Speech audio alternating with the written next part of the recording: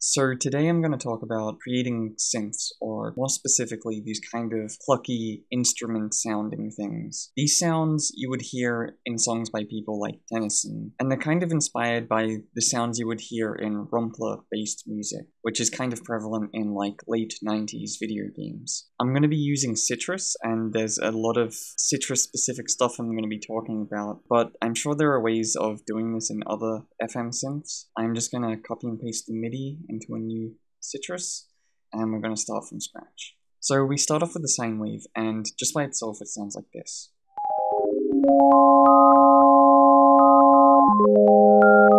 And what we're going to do is change operator 1 to a triangle wave, and then put this tension knob up so that it looks more like a sine wave again. But you can hear there's these added higher harmonics. And we're going to convert this shape to sine harmonics, and this third harmonic here, which is kind of giving it a squarey feel, like the sound sounds like it's composed of a square wave at the moment. If we turn that off, it changes how the sound sounds, and it kind of softens it. And we're going to randomize the phases so that it phases more with itself. And we're going to go into the volume tab and add a volume envelope. Turn the sustain all the way down, and we're going to create this kind of plucky shape with the decay. And we're going to leave the release up just so shorter notes don't end abruptly.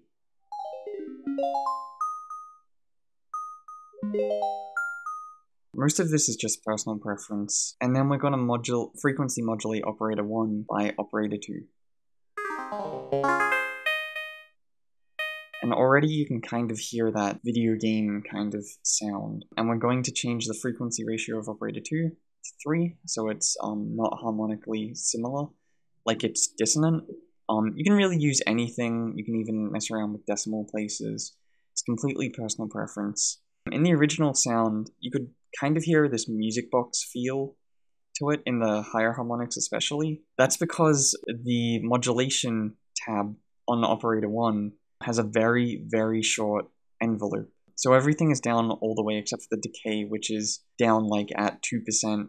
And the tension here is very pulled down, so we're getting this really plucky kind of shape. And what that's doing is giving this a percussive feel, making the modulation click down this fast makes it sound like this.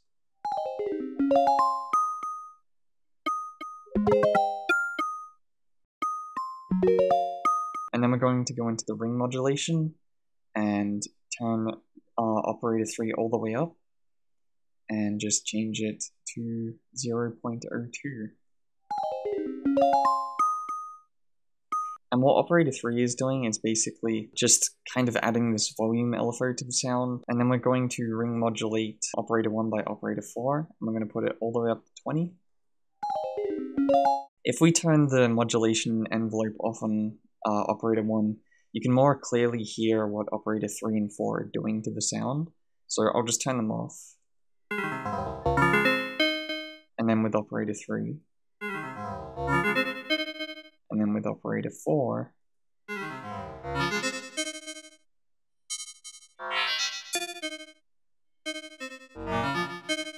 because the modulation tab is basically stopping what these are doing very quickly, but it's all adding to the sound. And so that's kind of the low end of the sound done. And the higher portion is done by a separate oscillator or operator, operator 5, which we're going to turn up to 8.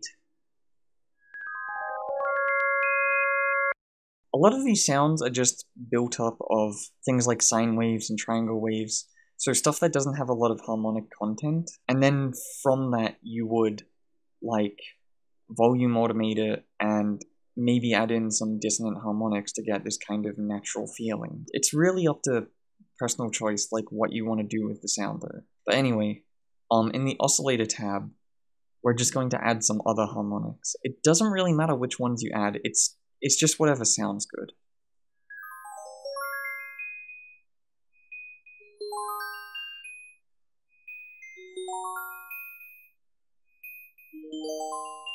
Also, changing the phases on individual harmonics can sometimes sound cool. Much like how we randomize the phases on these harmonics in operator 1, like we can do that again, and it'll sometimes give a different sound. Sometimes it doesn't really change much.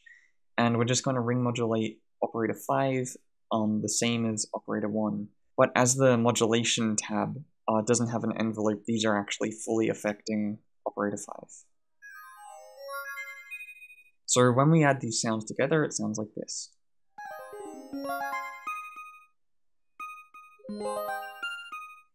And we can turn the effects output up on both of them and add a ton of reverb to kind of blend the sound together.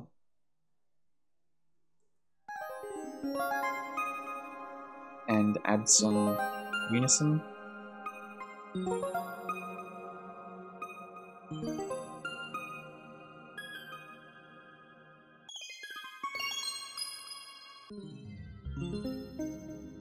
That's kind of how you can go about making a sound like this. Obviously, you don't have to stick to just using this method. Like, you can change the operators to saw waves, or mess around with the pitch, or not use the modulation envelopes. It's really key to experiment to get different sounds. Another thing to note is that you don't have to stick to just any, like, synthesis engine.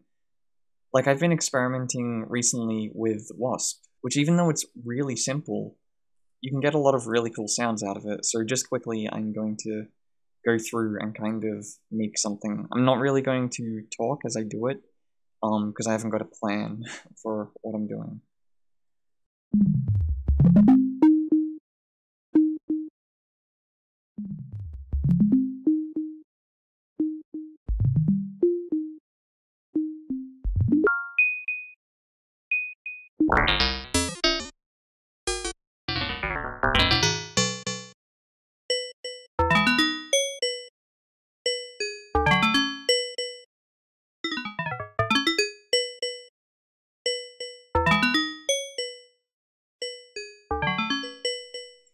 You can kind of hear it clipping because I'm actually doing this within a song which has a lot on the master chain. But basically all that's happening here is that we've got two sine waves which are turned up 36 semitones, so 3 octaves. And I think I kind of figured out how the FM works within Wasp. So, I think oscillator 2 is FM'd by oscillator 1. Then you can like add filtering and all this other stuff. But it's really just about experimenting. It's not always that the most complicated synth is going to give you the best result. Like, even just something like Wasp, which is pretty simple, can give you something kind of cool and unique. And personally, it's taken me a long time to kind of figure out these sounds, so I hope I've helped other people kind of understand the process behind making these kind of things. But again, it's not definitive, it's just how I've come about making these types of sounds. And as always, if anyone has any questions about like my own production, or if they want me to make a specific sound from one of my songs, I'm completely fine with doing that. Just message me or comment on this video. But yeah. Also, just for fun, I'm going to play this song with primary sound drivers enabled, which is what I need to have enabled to record audio while I'm capturing. Let's see how well my computer handles this.